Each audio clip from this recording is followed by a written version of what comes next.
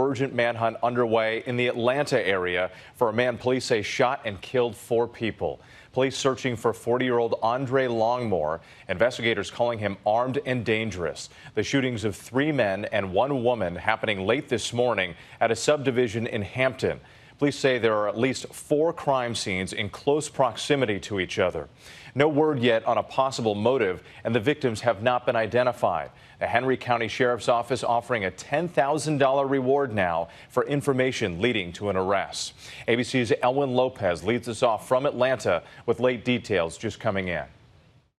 Tonight, an urgent manhunt in Southwest Georgia. Police searching for a 40-year-old suspect accused of shooting and killing 3 men and 1 woman. This is a sad day in Hampton. It's not normal for us.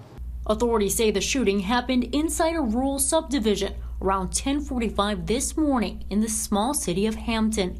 The suspect, who lives in the area, now identified as Andre Longmore. I'm going to set us directly to you, Mr. Longmore.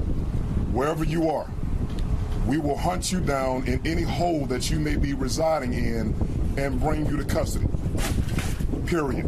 Investigators combing through 4 different crime scenes in close proximity to one another. And tonight, Henry County Sheriff's Office is offering a $10,000 reward for any information leading to that suspect's arrest. We will make sure that each and every person that's responsible for this tragedy here in our community will be brought to justice. And Wet, it's still unclear what led up to that shooting. Wet. Elwin Lopez for us. Thank you.